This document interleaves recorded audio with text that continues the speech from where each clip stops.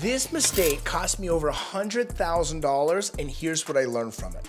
In this video today, I'm gonna share with you how I made one of the biggest mistakes in my career, and it cost me over $100,000, but it was so impactful in what I learned going forward in business. I'm so grateful for it. I've actually taken this $100,000 loss and I've categorized it as an investment into development as a business person.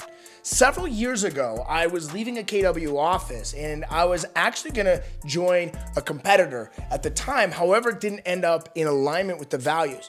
And so I was forced into making a fast decision since I wasn't gonna stay at KW and I wasn't gonna go to EXP. And I ended up creating a business partnership at an independent brokerage where I owned half the company and the other person owned half the company. I made two huge mistakes that cost me over $100,000 in this process. The first mistake, I chose to do business with the wrong person. I literally chose to align myself with a human being that didn't have the skill set or the leadership skills or the business knowledge that I thought that that individual had, and it cost me big time. So the biggest mistake that I want to warn you from is who you go into business with matters. And I learned several things with this, especially in how to create an operating agreement, because going beyond that, I've actually started business partnerships and exited them very easily with one trick because of this. The first is have a very clear role for each individual documented inside of the operating agreement. But second is have a trigger for an exit clause. Now, this has been life-saving ever since then because I didn't have a clear exit in this particular example I was telling you about. But when you have a clear exit strategy, however that looks, you can end a business partnership within as little as 5 days, and it's smooth and easy, and that way it doesn't cost you a whole lot of time, energy, and money. Now, the second lesson that I learned is no matter what my position is within inside of the company, I still must be attached to that P&L statement and paying attention. Because one of the biggest mistakes that really cost me throughout this is I trusted that the business partner was staying up to date with the profit and loss statement. Now, I once heard a story of people that go to a Mormon temple. And the Mormon temple is a very sacred place, and they change from their outside day-to-day clothes into what's called their temple clothes.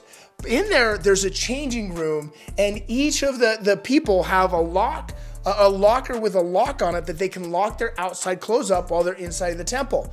And I thought it was very curious, so I asked a question, and it's like, well, why is there a lock on the lockers inside of the temple, which is this holy place for the Mormons to go? And the response that I'd heard was very uncanny. It says to keep an honest man honest. Now, just because you choose the right partner, that doesn't mean that mistakes can't happen. But what I soon found out, because I personally avoided not holding that individual accountable to provide those to me each month, I lost track over a 2.5-year period to where all of a sudden money was missing from the P&L statement, not from anything but poor spending in the company, but actually the person was taking the money for their own personal use. That's right, it was going and leaving to their bank account. Now, where the confusion happens in that type of situation with an unclear operating agreement, how expenses are spent, then there becomes a he said, she said, and that's where the problem, it just creates and compounds. So if you choose the right partner and if you stay up to date, both of you or all of you, whoever's the percentage of owners in the company, up to date on those P&L statements, and you're questioning the expenses consistently, then there's no confusion. Because maybe they grab the wrong credit card, or they're low on money, or they're high in anxiety, and so they make a poor decision. Now, if when the poor decision is made that there's not a level of accountability, well, it gets easier and easier to make that poor decision to where you're so far off the rail.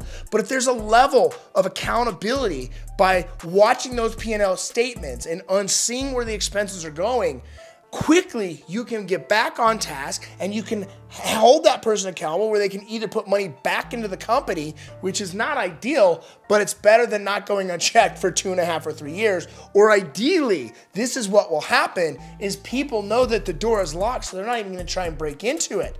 What they're gonna do is they're gonna know each month you're having a P&L statement review, and they don't wanna have to have that conversation. So this is a lesson that I've learned that cost me well over $100,000, but in the long run has made me hundreds of thousands, maybe even millions more, simply because it changed how I did business going forward, who I did it with, and what do my operating agreements look like. I want to know what your thoughts are down in the comments down below, and what is your biggest mistake or biggest cost mistake you've made in business so far. Make sure to hit that like button and share this video with someone else. We'll see you soon. Look, I want to say thanks for watching my video. And I know that this isn't for everyone, but it is for certain people that are ready to make big changes. Like they're ready to create residual revenue. They're ready to become real business owners. They're ready to have a business that makes money even when they're not working.